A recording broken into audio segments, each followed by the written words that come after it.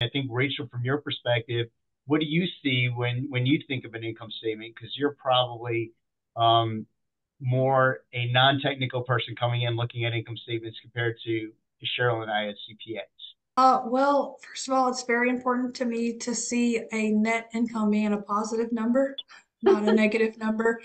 Um, but also, I try to reserve all my judgment um, until I've had an opportunity to understand exactly what is operating expenses versus non-operating expenses, because that can you know have pretty big adjustments.